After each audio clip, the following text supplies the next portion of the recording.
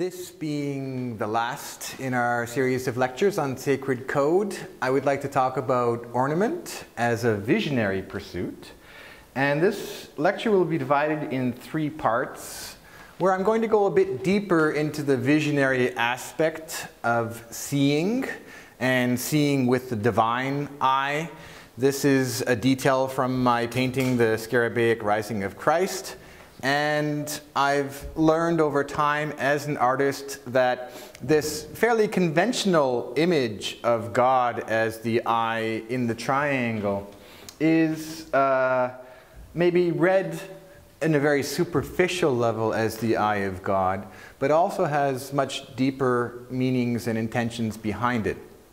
Ernst Fuchs, H.R. Giger, Alex Gray, they've all called upon that image in their work, all of them being important visionary artists, because I think it resonates deeply with them in different ways. Now, as I said, we don't have to use this image in any kind of obvious or as a simple sign. And over time, I've come to call it the hidden sign of the hieratic in visionary art, because I've detected its presence time and again in works of art. And its purpose is to basically underlie the figures and direct your gaze, and to direct your gaze to a certain point, so that perhaps your gaze will be held on that point. And the purpose of a sacred or a visionary work of art is to really reveal the sacred, and often through meditation. So if we can fix our eye on a certain point and hold it for meditative purposes. And so if you look at this painting by Ernst Fuchs, here's this figure and he's holding this stick. This is the eye in the egg, an important motif from that period. He called it Behälter des Weltalls, the eye that beholds the entire creation or the universe. And then there are various folds and drapery and so on, which strike me as not being totally coincidental. Blake, with the eye of, in this case, Job in the halo, and the eye is exactly at the center of the halo, and then his drapery falls in a certain manner as well. So that I see this hidden sign of the hieratic in these works, and I don't think it's pure coincidence that Ernst Fuchs has created this triangle with this eye at the top. And Blake, perhaps this is more coincidental, but he definitely loves his triangular figures with this eye gazing at the top. Joffre, being an important visionary artist whose work emerged during the 70s as a meta-realist. Perhaps you know his Zodiac series. Martina Hoffmann being another important visionary artist, still alive and working today. And again, when you look at these portraits, self-portraits actually, you ask yourself why certain lines are placed the way they are, why her face falls into darkness, for example, on one side. And when we add this hidden sign of the hieratic, we find that somehow all the elements come together in a certain way so as to draw our vision toward that eye. And definitely in the case of a self-portrait, it's a motif which has existed throughout history. The Byzantine artists definitely purposely put the eye of the Madonna at the very center of the halo, which itself was at the center of the head as it was turned at a 3/4 angle. But then you get these other elements like these angels at the bottom, for example, which seem to naturally draw us into this triangular structure. In the case of Rembrandt, this is Aristotle contemplating a bust of Homer. What strikes me as interesting with Rembrandt is he's playing with light and darkness, and perhaps the strongest contrast is right there in the eye, where the eye is total black with this spark of light, white, making this contrast that sparks itself to draw your eye to that place. So this is something which I myself have been playing with over time, this idea of this structure called the hidden sign of the hieratic. And I ask myself, well, if it's a principle which underlies painting to a large degree, is it also a principle which could possibly underlie the construction of ornament? And why is ornament symmetrical? Why does ornament always seem to move? I mean, granted, plants have that structure, but why does this line move in this serpentine way around this invisible straight line, drawing our eye towards some point at the center? Ernst Fuchs also asked himself some of those questions, and he wrote about it in Architectura Celestis, and he calls it the dance of the serpentine line around an invisible straight line. He writes, at the time of drawing Job in the Judgment of Paris, which is this one here, we'll have a look in a moment, I had drawn soft architecture, which was dominated by a curving line which searched flexibly in a wave-like dance for the straight line. I recognized the play around of the straight line was the musical, the vibrating principle of the hidden prime of styles. And I've mentioned this before, the hidden prime of styles is that quest for the primordial style which underlies all epochs of history. When we look at this piece of, this vision of architecture by Ernst Fuchs, you can see that there is perspective, but the perspective line is not drawn. It's invisible. It's an invisible straight line. And this invisible straight line is providing the foundation for the movement of all these other lines. And similarly, this serpent column, which is a common motif in Aztec architecture, the serpent column also curves in a serpentine way around the invisible straight line. So, once we get that concept, then we start to ask ourselves, you know, when we're looking at ornament, we're looking at all these beautiful curving lines, but do these curving lines have some deeper purpose? Here's a lotus flower from ancient Egypt, and you have this sun-like palmette emerging from the lotus flower. And any Buddhist could tell you that the sun emerging from the lotus is a symbol of awareness, consciousness, and in fact, a higher form of awareness, divine consciousness. So that are we in fact looking at a design which is trying to remind us in a certain way of how to still ourselves, how to focus ourselves, how to gaze in a meditative way upon a certain sentiment. Not always, but quite often. And so the symmetry that you find in ornament is definitely an important component. But once you've established symmetry, you also want to play with that symmetry in a certain way. These are typically called the eyes in ornament. These two motifs are the eyes. And yet, if these are indeed the eyes, then any good Hindu or Buddhist would ask, where's the third eye, right? That the third eye is that which exists above the two eyes, which view everything randomly in a distracted way. That the third eye is the eye which sees everything as stilled, as eternal, as moving with eternal calm. And that's, I think, what we're getting here in these designs. Just to give one more example then of the two eyes with that, so to speak, exploding third eye at the top, and the third eye being that which blossoms, that which grows, that which awakens, that which unfolds to new awareness. So I hope whenever you look at a piece of ornament on a building, you ask yourself, is it just a plant? Or is it some kind of visionary plant? A little reminder of how certain plants can allow us to awaken to higher states of consciousness.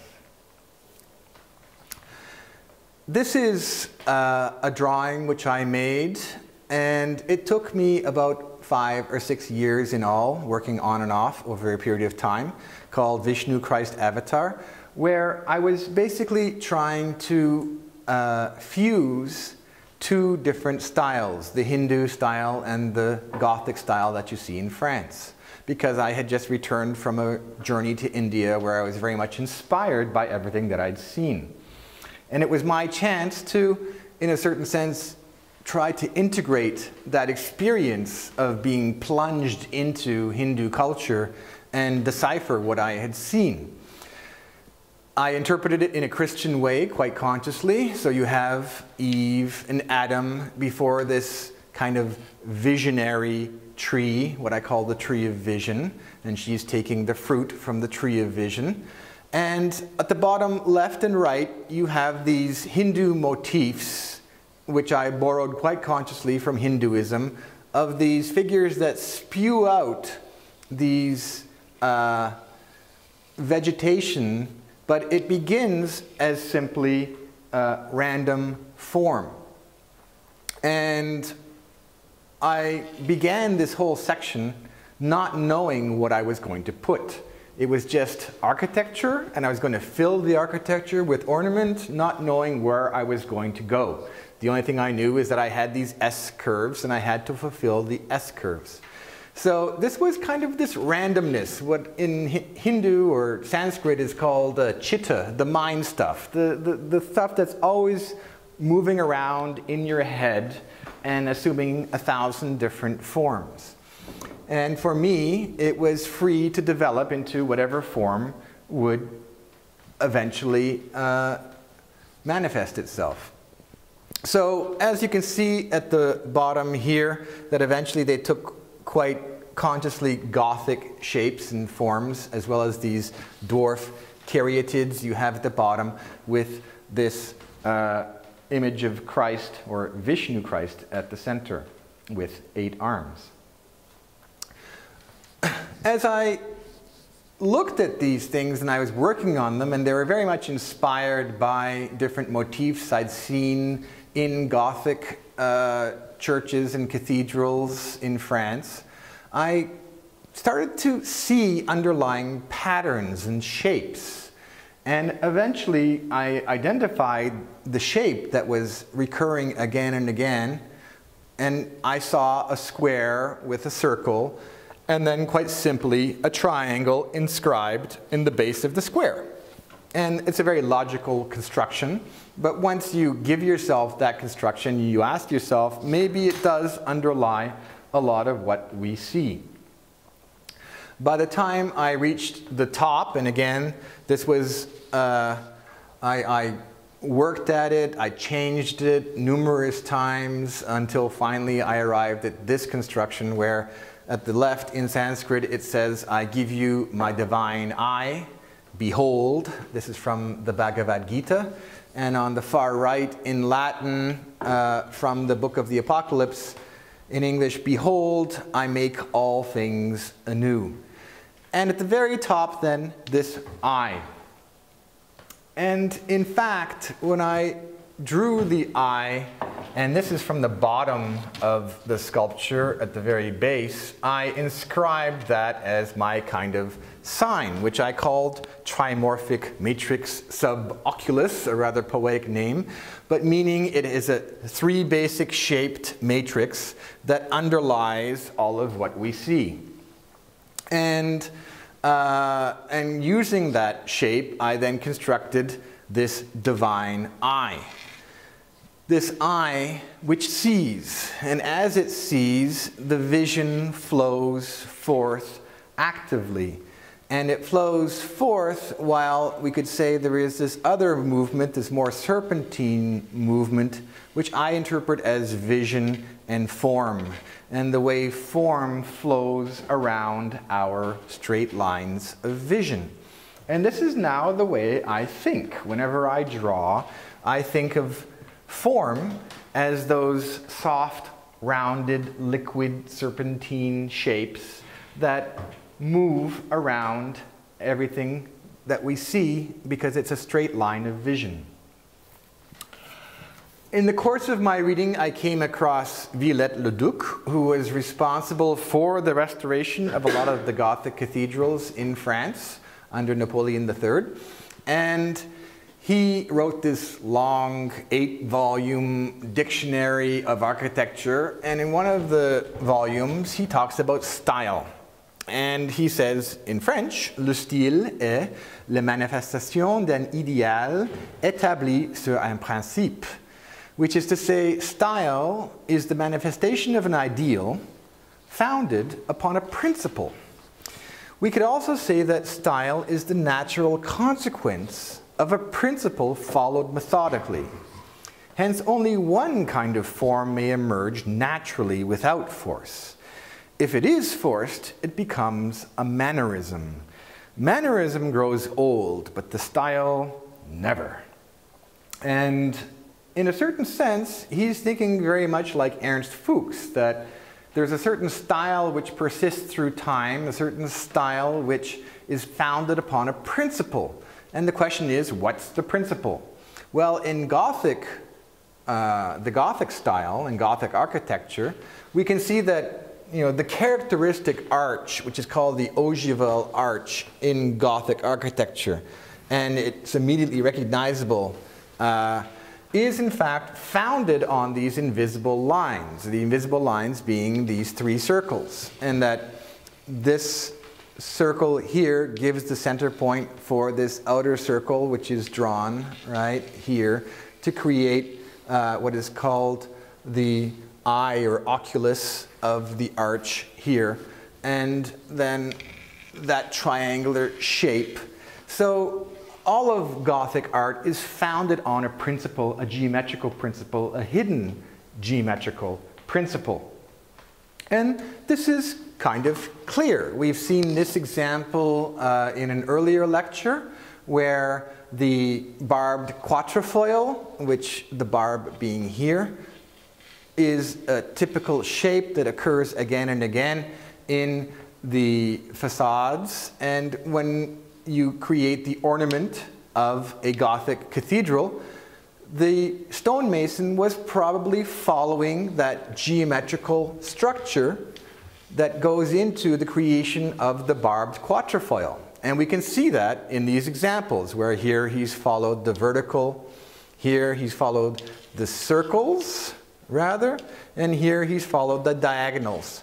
And he had a choice to follow either the straight lines, the curving lines, or the diagonal lines. They were all there in that initial shape or principle that underlies their work.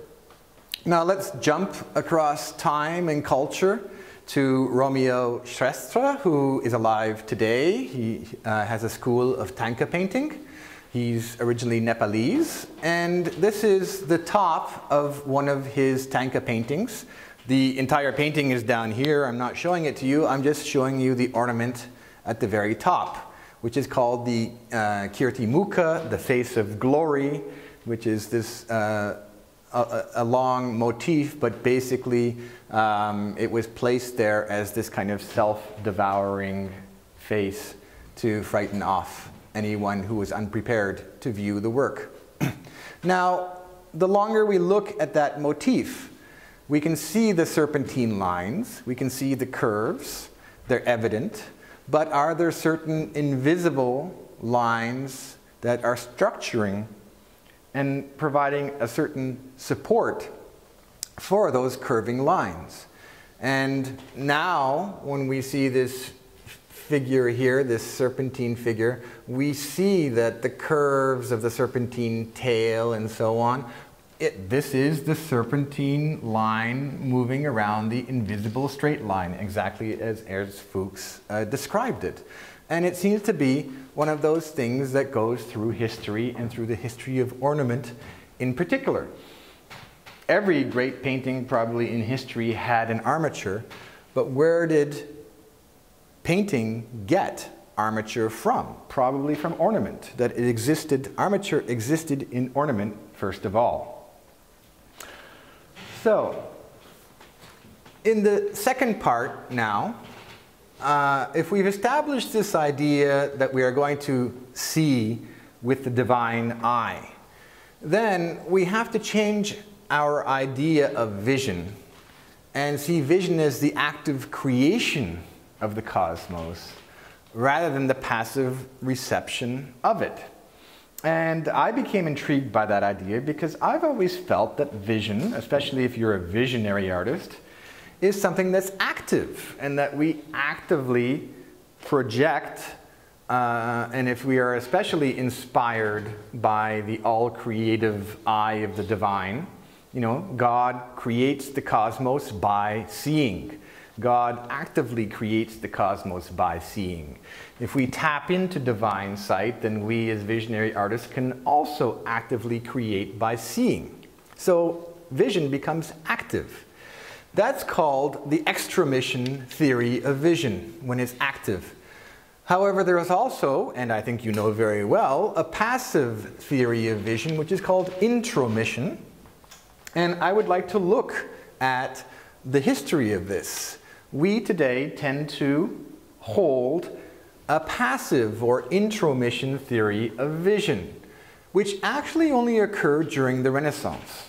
And during the Renaissance, a great thinker and artist like Leonardo da Vinci, who was also one of the first empirical thinkers. He was one of the first people to look at nature and try to learn from nature. So he's one of the first people to passively observe what was in front of him, this scientific standpoint, which did not really exist during the Middle Ages. He wrote, "Just as a stone flung into the water becomes the center and cause of many circles, and as sound diffuses itself in circles in the air, so any object placed in the luminous atmosphere diffuses itself in circles and fills the surrounding air with infinite images of itself." And he was really struggling here to come up with this idea that you have an object and this object is actually projecting infinite images of itself in all directions, and that when we're looking at it, we are passively receiving one of those images. Now, by the time we get to Sir Isaac Newton, he takes the time to actually write his famous book on optics, where he argues for the first time that, in fact, the sun projects these rays of light onto an image, like a man, and that image enters through the lens of the eye, is inverted, and then that goes through the optic nerve and to the brain. And so vision is this passive reception of what we see. Now again, optics, 1704, this scientific outlook is emerging where we have a passive view of the world. For pretty much 2,500 years before that, from the Greeks all the way through the Middle Ages, the reigning idea was the extramission or active theory of vision. And if you, for example, read Empedocles, who is one of the, we say, pre-Socratic philosophers, one of the 5 or 6 philosophers who we still have fragments of what they've written because they were cited by other philosophers before Socrates.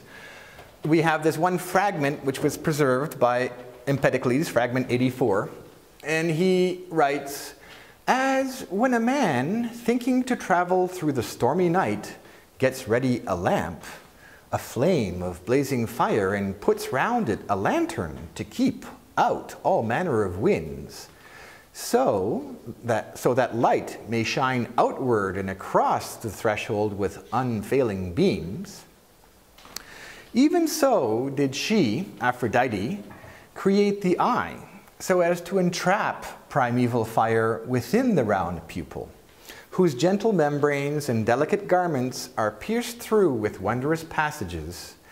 These keep out the water that surrounds the pupil, but let the fire pass through." Now, it's a long passage, but basically what he's saying is that within the eye is this fire of vision, which Aphrodite, the goddess of love, who holds all things together, she sparked the fire in the eye, and through this fire, light moves through the watery membranes of the eye and passes outward. And that's how we see. We see because we're projecting vision. Now, about 100 years later, Plato is talking about vision as well, and he talks about something called the intraocular fire, which is again this idea that there's a fire in the eye. Such a fire as has the property not of burning, but of yielding a gentle light, he said. And he adds, the pure fire within us is akin to this, and they, the gods, caused it to flow through the eyes. So when the intraocular fire reaches the light of day, it fuses with daylight to become a transparent medium for the transmission of vision. Accordingly, whenever there is daylight round about, the visual current issues forth from the eye, like to like, and coalesces with it to form a single homogeneous body in a direct line with the eyes. So you need both. You need the intraocular fire, which is allowing vision to pass outward through the eye, and you need daylight. And daylight then becomes the medium for this active vision to project sight. We come to Euclid now, and he is the first great geometer. He's also the first one to give a theory of perspective. And when Euclid talks about perspective, he thinks of perspective as not this passive entry, but rather this active way of measuring. We measure out the parallels here, and by measuring out these parallels, we're able to determine the perspective of something. And that is how he created his theory of perspective. In Euclid's Optica, rectilinear, which is to say straight rays of light, proceed from the eye in conical form to describe the object. The first of the 7 postulates begins, let it be assumed, first, that the rectilinear rays proceeding from the eye diverge indefinitely. And by establishing that principle, he's able to establish the principle of perspective. So it goes on and on, that up until the Middle Ages, we basically thought of vision as something active. And it was only during the Renaissance and until today that we see it as passive. William Blake, who is without a doubt one of the greatest visionaries of all time, wrote in one of his manuscripts, this life's 5 windows of the soul, and 5 windows, he means the 5 senses, seeing, hearing, touching, tasting, distorts the heavens from pole to pole and leads you to believe a lie when you see with, not through, the eye. I think even from this drawing that you see here, that Blake had this idea that vision was indeed this active force, and that especially if we are to open ourselves up to the divine eye, then when we see, we are in a certain sense seeing the creation the way God sees the creation, as something constantly actively being created, rather than this object which is mysteriously evolving and passively throwing its sense objects towards us, and we are passively receiving them. So if this is the case, if vision is indeed something that's active, and as we actively see, at the same time, forms emerge to fill our field of vision, then certain basic shapes will play an important role. And I want to look at that now. If vision is the active creation, maybe it's the active creation of shape and form. So I'm pleased to present this slide, which has this beautiful work by Cuba Ambrose at the center, from the top part of a painting called The House of Many Mansions. And in it, he gives you this eye of God as this geometrical construction. And to be more precise, it's a triangle in a circle, and it's a triangle in a circle which we could, if we wish, inscribe a square as well. And Alex Gray does very much the same thing. He inscribes the triangle in the circle, whereas in my case, I inscribe the triangle in the square, which is then inscribed in the circle. Slight difference, but I think each artist should develop their own trimorphic matrix suboculus to guide their visions. There's no right or wrong here. So let's look at the circle, the triangle, and the square, and ask ourselves how they shape our active vision. And I would argue that the circle gives us two primordial things in art: style and form. Style. What is style? If I look at this Egyptian profile, it is the profile of a woman. If Da Vinci was going to draw this profile of a woman, he'd do this beautiful curly hair and maybe some beautiful drapery falling down over here and so on. It would be very beautiful, but the Egyptian is very aware of simplifying, and simplifying everything down to the most simple curves. And as he simplifies things down to the most simple curves, straight, round, and so on, the face, even if it had many ridges and so on, everything gets simplified to a curve which echoes and resonates with the surrounding circle. That, to me, is style. Style is when we simplify to the essential. Style is when the curve does not have lots of jagged edges and so on, but rather is graceful and smooth. And any period of history, not just the Egyptian, is striving for the simplest, most graceful curves to render something like a face or a hand or the human figure. So that's style, which comes from the circle. The other thing that comes from the circle, I argue, is form. And we can see this in Raphael's vision of St. Catherine. Volume. He has not even drawn a halo around her head. There is no halo here, but there might as well be, because her head is so circular in its volume, so perfectly rendered, that you can feel the circle that goes around the head, and you can feel another circle that brings the upper body together, the shoulders down, the breasts, and so on, into this round, curving shape. Not a perfect circle, more like an oblong, an egg, or something, but that he's constantly coming back to the circular form to create, the circle itself to create the forms in his work, the volumes. And Raphael was really a master of that, I think.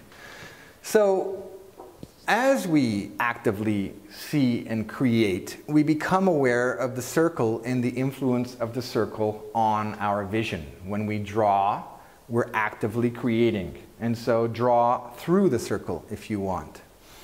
At the same time, your vision is going to pass through the diagonals. And what are the diagonal lines going to give us? Well, traditionally in art, diagonal lines give us armature and they give us perspective. And in fact, these two can conflict with each other. They're both diagonals, but they serve different purposes. And remember, most of these lines are invisible, although occasionally the base of a column will give you a visible indication of that perspective line. But these are these invisible perspective lines in Da Vinci's famous preparation for a painting, all converging to give the impression of space. Here, and we've seen this image before, that these lines are being used to group the figures into triangles and harmoniously divide this 3x4 rectangle into certain harmonious points. Armature.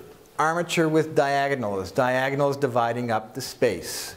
Those are perhaps the two principal roles of diagonals in art. But let's think for a moment.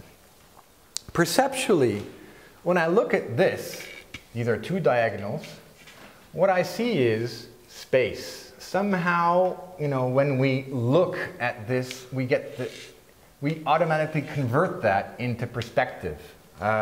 Meanwhile, when I use a diamond or a triangle, we have something that is more giving us a form, and that the form will fit into this. This becomes, in a certain sense, the space of armature, the diamond. X becomes the space of perspective. They're both diagonals. And what eventually happens is that they all cross over each other, and we see both organized forms in space. The last of the shapes, the diagonals being the descendant of the triangle, well, the orthogonals are the descendant of the square. And the orthogonals are the verticals and horizontals. And we happen to live on a planet which has gravity. And because we have gravity, we have this vertical sense of architecture, balance, standing, and so on. We can't avoid it. Gravity gives us the vertical line. And so everywhere we turn, we get these vertical lines because of gravity. And we get these horizontal lines because when we look, we see the horizon. And all these things are founded upon a flat horizontal ground. So in art, when we talk about the vertical line, we talk about the plumb line. Yeah, the line of gravity that traverses the figure and creates balance. On the other hand, if we talk about the horizontal lines, we can talk about proportion. We have talked about proportion in this course, right? Horizontal lines divide up the figure into specific proportional units. And horizontal lines give us, obviously, the horizon for architecture and everything else. So when you're making a painting, and here is perhaps one of my favorite paintings of all time, Jupiter and Semele from Gustave Moreau, that your vision is actively putting together all these different things. That the circles are giving style and form to your figures. Here's Semele on the lap of Jupiter, right? And Semele is this beautiful, curving, feminine form. The story is that she asked for the god to reveal himself in his full glory, and he tried to resist her, but she made him promise, and so he did. He revealed himself in his full glory, and it was so powerful that the vision killed her. And everything that you see here then has to do with the afterlife journey through death and an eventual resurrection.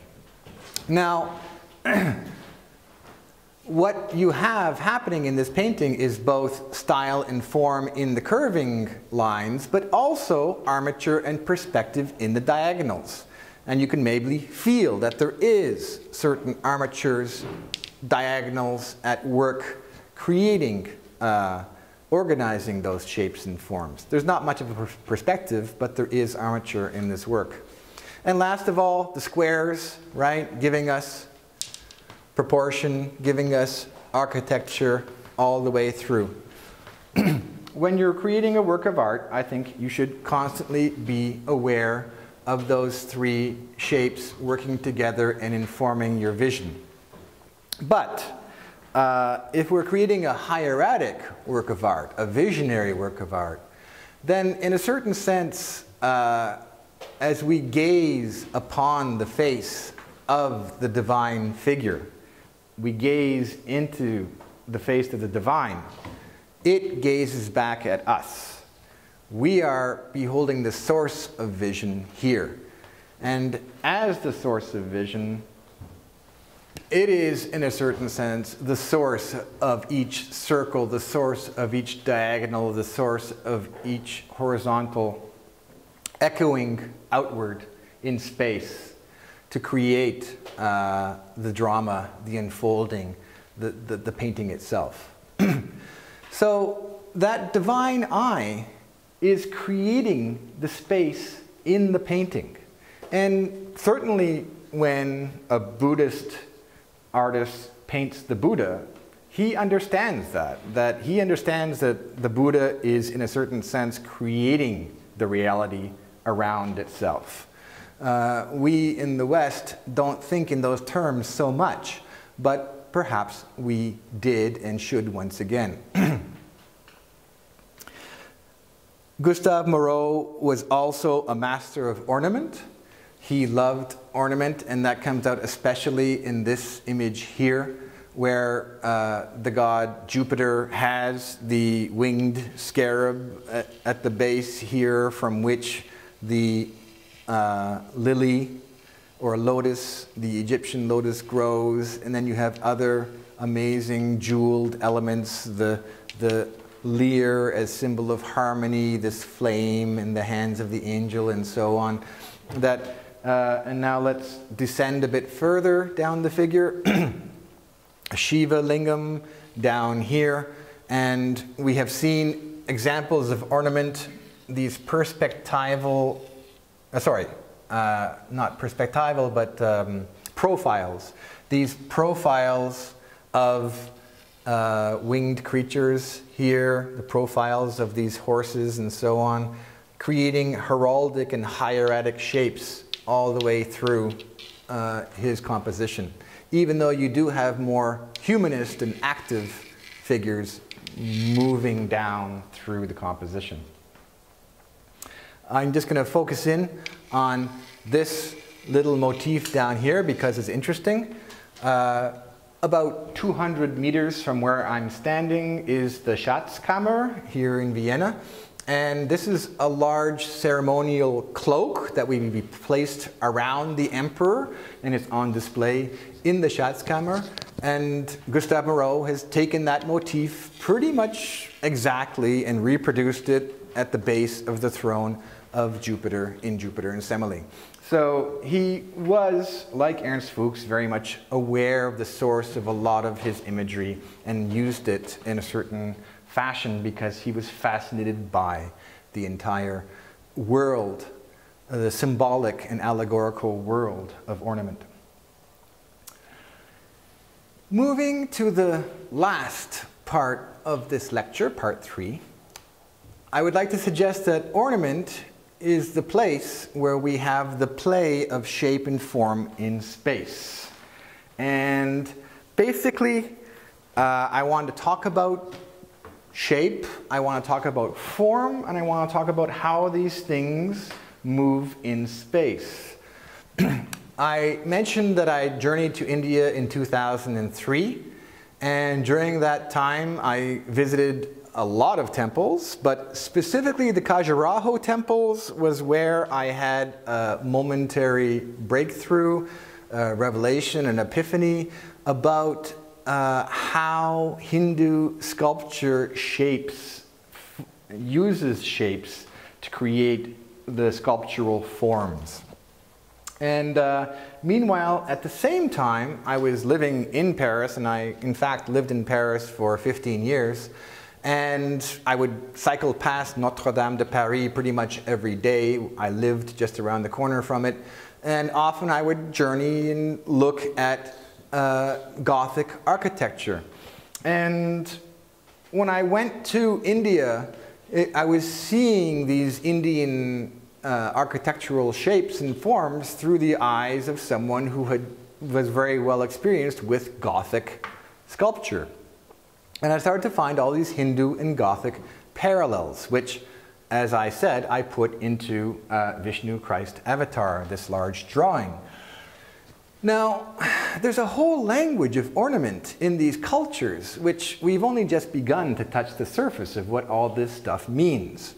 Here you have this architectural motif, probably very similar to the gargoyle in French culture, spewing out something, right? The gargoyle is used to spew out the water that falls from the roof, but yes, that's its functional purpose. What's its symbolic purpose? What does that symbolize? What is this spewing out that goes on from these figures, and what are they spewing out? And no one really knows. There's no texts that explain these things. These are images that have come down to us through time. So perhaps, in the Hindu worldview, everything that we see is Maya. Everything that we see is an illusion shaped by our thoughts. And so maybe this is showing us the illusion of creation. Or these are the waters that are the fertile source of all growth and all vegetation. We just don't know. But the motif recurs and recurs throughout Hindu and Gothic sculpture. And then from Hindu, it moves into Tibetan and various forms of Thai and Vietnamese and so on architecture as well. And the Gothic also moved outward from Europe across the West. Here you can see that this figure on the corner is spewing out something which is moving in this watery, vegetal kind of shape. In Hindu, it does have a name, the Makara, right? And the Makara is also spewing out. Sometimes there's jewels in the watery shapes and forms. Now, the Makara is an interesting one, and I ended up reproducing one over here on the belt of Vishnu Christ. And as I looked at it, it occurred to me that you see a face in profile over here as if gazing off in this direction, and another face in profile over here gazing off in that direction. But if you put those two faces together, you end up with this one face in profile, and that's kind of what you're seeing. You're seeing a single face in the frontal view, created by two faces in profile. And as I was journeying through Khajuraho and the temples that are there, I came across this and photographed it, because suddenly I felt, I'm seeing not just the face, I'm seeing the entire body of this creature. And sure enough, the body was a lionine shape on one side, a lionine shape on the other side, and they're coming together and forming one face. Now, it struck me as being something fairly interesting and unique. When I got back to France and started researching these things, I discovered that sure enough, in Gothic architecture, they have the same motif. And that you have here, for example, two lions, very heraldic, with one common face. Or here, a common face with two lions. Here is perhaps even a better example where we come very close to this Makara concept. In Gothic culture, they even used it on the corner of certain blocks. That when you stood, you would see this face in profile because you're on that side of the block. And as you walk around, you would see the face in profile on this side of the block. But if you stood and stared at the block from the corner, you would see the face as one face created by two profiles. And then one day, I was walking in the Cluny Museum in Paris, which is just around the corner practically from Notre Dame, and I came across this small ivory carving. It's only a few centimeters large. It's very, very small. And it shows the bull of St. Luke. Each of the four evangelists had a representational animal: the eagle, the angel, the lion, and the bull. And here's the bull of St. Luke, and it has some peculiar quality about it.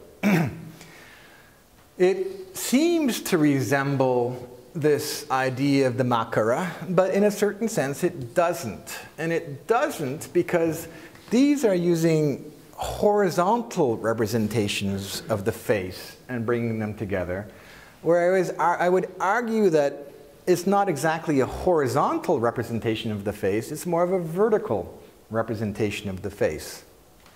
And I sat there and tried to puzzle this thing out and what the artist was actually thinking when he was creating this shape.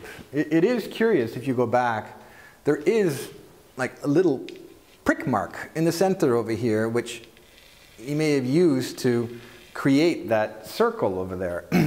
And from that prick mark, if you draw down 2 diagonals, you get a certain sense of the division, the line that was necessary to wrap this form around that line. You see what I'm saying? So that what you're ultimately beholding is a face in profile but vertically, another face in profile but vertically, and these 2 profiles put together and blended down the center to create that face. It's a real play of your imagination, how he was able to move all these different elements together to create that face. Once I got that principle, I started to think, this is interesting. I can work with this. I can play with this. So when I had reached this part of Vishnu Christ Avatar, I decided to put the 4 beasts of the evangelists on this lintel over here. And basically, this is the bull of St. Luke, which we saw an example just now. St. Mark has the lion, John has the eagle, and this is the angel. Mark, Matthew, Luke, and John. This is from Matthew. What I did was play with those shapes in a way that was very much informed by what I had learned. That the Makara seems to take 2 profiles and combine them into one central face. And that's what I was doing, giving this 3rd eye at the top as kind of the unifying element to bring together those aspects of the face. But the idea was to move off into basically a profile. And you see that more clearly perhaps in the lion. With these 2, I was trying something different. I wanted one half of the face to go off into a total profile, while the other half of the face came and we viewed it from the frontal view. So that this half was viewed from the front and this extended outward towards the profile, distorting it. Later, as I was looking at this beautiful painting by Ernst Fuchs, I became intrigued by these 2 bird-like creatures at the top of his very interesting vision tree, or I don't know what to call it. He calls it a tree of paradise. And so if you look at this face here of this one bird and this face over here of this other bird, and you kind of zoom in a little bit, which is what we'll do, you become intrigued. Yeah? Is he following these same principles? Is he just equally, which, I didn't invent those principles. He didn't invent those principles. They seem to go as far back as Hindu and Gothic sculpture, that they're principles that have been existing for all time. Working with the block, right? There's like a block-like structure here. You work with the block. And where the block hits the corner, that's where the eye wraps around the corner of the block. And then establishing that idea, this goes off into the profile, that one becomes either the other side of the block or maybe frontal. This painting is in the Fuchs Villa. We saw it just last weekend. If you zoom into the face of Adam over here, and you ask yourself, what's going on here? Why is this eye elongated so far off to one side? Is it just coincidence, or is he actually thinking to himself, let's create this side as much as possible from the frontal view, let's push this one out to the profile as far as it'll go. And I'm someone who's become intrigued by the sacred codes underlying the construction of faces and figures from all cultures. And in my readings, I came across this Byzantine construction for the face, where it's highly suggested that you place one point of the compass on the eye, and with that you draw a circle. And then on the circumference of that circle, you place the compass again, and you draw the vesica piscis, another circle. And from the outline, then, you extend your compass, and you draw the next circle to get the basic shape of the head. And this is the way Byzantine artists created the three-quarter view in their work. Now, the result, and it seems to be coincidental, but the result is that this side of the face ends up expanding outward into almost like a profile view, while this side of the face becomes more of a frontal view. These principles can be multiplied, and I'm encouraging you to play with form, to actively see form through different shapes and different angles, and the multiple ways that we can view form. This is also in the Fuchs Villa. It's kind of a drawing with blue chalk, highlighted, I think, with ink. And at the very bottom down here, you get this motif, which I photographed because it just struck me. Ah, what is he doing here? And obviously you have a skull, but how are we viewing this skull? And it's almost as if I was standing and drawing the skull from one side, and then came over here, drew the skull from this side, then walked on the other side and drew the skull from that side and projected it outward, right? And which is pretty much the same to what was happening over here, although I wasn't quite aware of it. If you think of that as a principle for drawing, where you're trying to pull out the volume as much as possible, ignoring perspective, ignoring the lines of perspective, and instead focusing on the volume itself. And then you start to look at drawings by Da Vinci and Michelangelo, and for some reason these drawings always stuck in my head. This one by Da Vinci over here, and this one by Michelangelo over here, which is actually just part of the Sistine Chapel ceiling. And they seem to be pulling out the face in numerous directions at once. And by doing that, they managed to increase the volume of things. And I would argue that when you want to create a face that has a certain kind of epic proportion or an epic volume, then you widen it. And as you widen it, it acquires that quality of monumentality. You're viewing it from the sides and the front simultaneously. Now, let's find another example by Michelangelo, which is this one, the Christ at the center of the Last Judgment. And I've always wondered about this torso and how it seems to be so voluminous. And then it occurred to me, well, perhaps he is viewing this torso from the front, and then moving a bit to the side and drawing it again from this side, and then moving around to the other side and drawing it from that side, so as to create this bulge, this extreme volume in space. And there's no other way to kind of explain that quality which Michelangelo's drawings have. But they definitely seem to resemble something. And then you look at these Babylonian stelae where the figures are also with this widened, monumental quality, right?